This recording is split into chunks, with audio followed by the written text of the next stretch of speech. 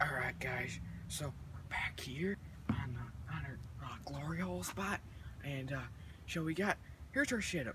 So we got our hooks, which is it's got a curve on the end, so it's like when you set the hook, it hooks them right in the lips.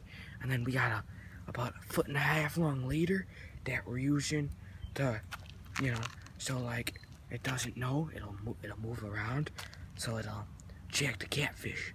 And then up here we got a swivel, and then we got a blade above that, and then we got a big heavy sinker that can slide.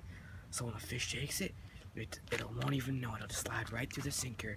And then we got this bead here, so the sinker doesn't smash into our knot and break it. But anyway, so here's what we got for bait. Now we got 2 different types of donuts.